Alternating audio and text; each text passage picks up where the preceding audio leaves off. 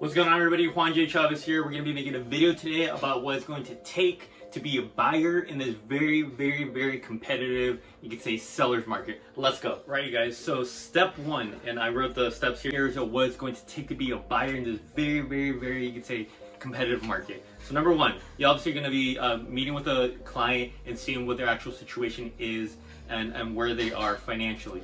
Two is going over the buyer sheet, kind of like the one I explained last time for the seller sheet, but also the buyer sheet, seeing where they are in life. It's like, well, what's their current employment, what houses that they want, etc., etc. And that is one of the first key, you could say, items to see if they have enough buying power and pre-qualification to then go on to the next thing, is finding a lender for them to actually make them know what their actual buying power is, because that's one of the most important things out there, is knowing if they are pre-qualified for set amount that they want. Because you guys probably know the actual scales of being a buyer in this market. I'll tell them about it right now. But there's a certain scale of where certain loans go on, you could say, certain levels of buying a certain house. So after that, you obviously have them approved, and then we search for the homes online that they can afford.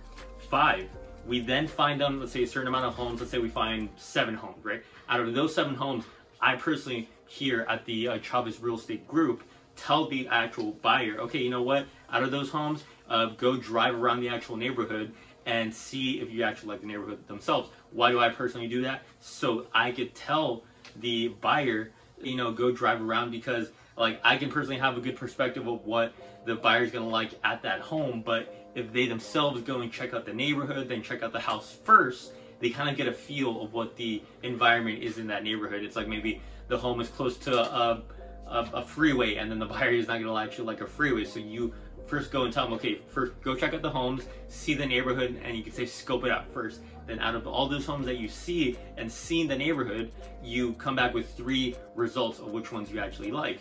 So from those 3, we then submit our offers and see if our offer is submitted. But the key main difference out there right now, and how it is in a very competitive market, especially for buyers, you have to come in with a very strong either loan or over asking number. Like I said before, the scale of where a lot of the loans are on right now is like this. First, it's FHA, or not FHA, it's buyer assistance, you know, down payment assistance is down here.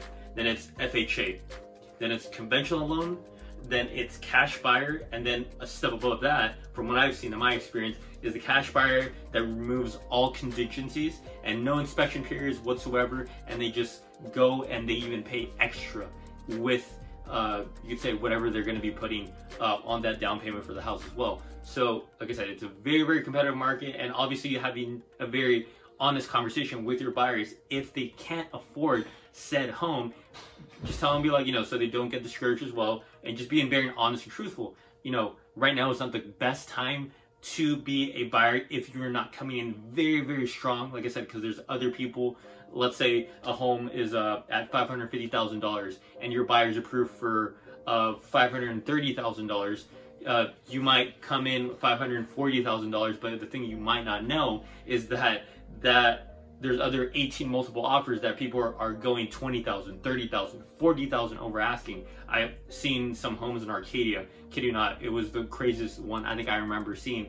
There was a home in Arcadia that sold, I think it was over 3 million, and then some investor came in, bought the house $300,000 over asking. Let me repeat that again, because it shocked me when I heard that.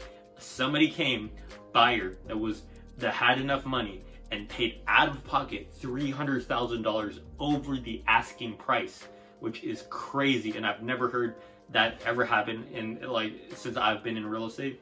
So like I said, being very truthful and honest with your buyers to see if they can or can't, you could say, afford said house, and if they do not have enough funds to buy a certain house, the good actual, you could say, way to do it is just tell them, hey, you know what, you could say hold off for now, you could say save up for a little bit more, you could say down payment, so maybe in the future you can afford that said house. And like I said, it all goes back to being very truthful and honest, and as our fiduciary do as real estate agents, we have to tell the truth to the client if they can or cannot afford a certain property. So You guys, hopefully that makes sense with this actual video, guys. I'm gonna be making more videos, and for all my real estate agents out there, you guys know the name of the game. The name of the game is listings at the end of the day, and just being very selective with who you work as buyers. So you guys, hopefully you guys have an amazing day, you guys. Juan J Chavez here, you guys.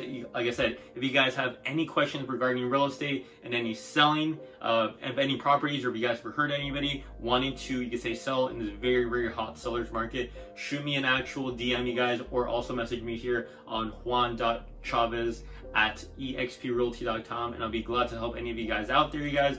Till next time, you guys. Juan J Chavez. You guys know what I say. Bye.